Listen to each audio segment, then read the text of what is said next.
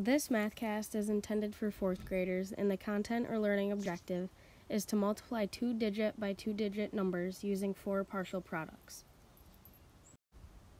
Before starting any actual problems, we're going to go over some vocab words to have the definitions fresh in our minds.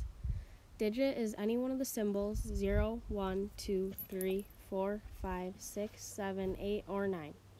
To decompose means to separate into basic parts. Place value means the value a digit has because of its place in a number, the name of the position a digit has in a number, such as ones or tens. Now we're going to do a couple problems that show us how numbers are broken up.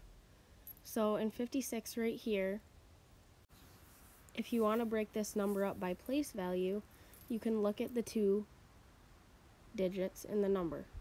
So 6 is in the ones place and 5 is in the tens place. So that means the 6 means there are 6 ones, which is right here, and the 5 means there are 5 tens, which makes 50, which is right here. So the 50 plus the 6 together gives you 56. In 48, there are 8 ones because the 8 is in the ones place, and there are 4 tens because the 4 is in the tens place. So the 40 plus the 8 equals 48. Now that we know how numbers are decomposed and what they're made of, we can use this knowledge to use the partial products method to multiply. So to begin with this problem, we're going to start like any other standard multiplication problem and begin with the 1 right here. We're going to multiply this 1 by the 2 directly above it to get 2, because both of these numbers are in the ones place. Our next step is to multiply the same 1 by this 3 right here. But we can't multiply the 1 by just 3 because that 3 is in the tens place, making it not actually just a 3, but a 30. So when we multiply that 1 by 30, we get 30, which is placed underneath the 2 that we calculated in the last step. By now, we've multiplied the 1 as many times as possible for this problem. So now we're going to move over to the 2 right here and start multiplying this number. This 2 is in the tens place, so it's a 20. So we have to keep that in mind when multiplying it by the 32. So that 2 multiplied by this 2, which is in the ones place, is actually a 40, because 2 tens times 2 ones gives you 40. Now we can multiply this 20 by this 30 up here, because the 3 is in the tens place as well.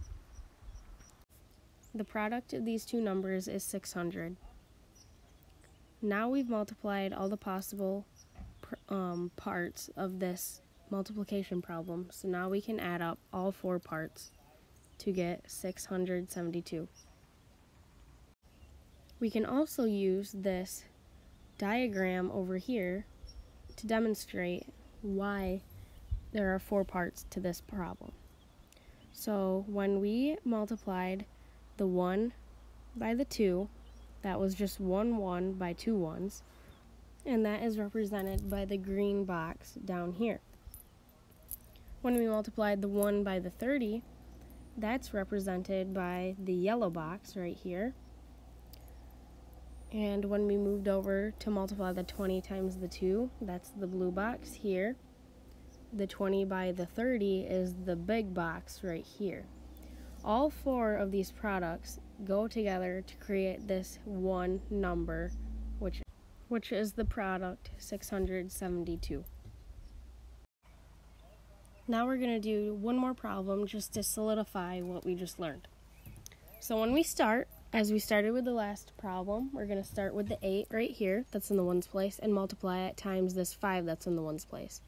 So 8 times 5 gives us 40, which is written down here. Now we're going to multiply the 8 times this 4, which is in the tens place, which makes it a 40. 8 times 40 gives us 320. Now we multiplied the 8 by the 40 and the 5, so now we're going to move on to this 30. That is a 30 because it's in the tens place. So 30 times 5 ones gives us 150, written right here. 30 times 40, because this 4 is in the tens place, gives us 1200 written right there. Now that we've multiplied all the parts of this multiplication problem, we can add to get a total of 1,710. Once again, this diagram over here represents our multiplication problem that we just did. The 8 ones and 5 ones right here are represented by the red square. The 8 ones and 4 tens are represented by the green square. The 3 tens and 5 ones are represented by the yellow square. And finally, the 3 tens and 4 tens are represented by this blue square. And once again, like it was in the last problem, all 4 parts that add up to get this 1,710 make up this one square. And that concludes our lesson. Thanks for watching.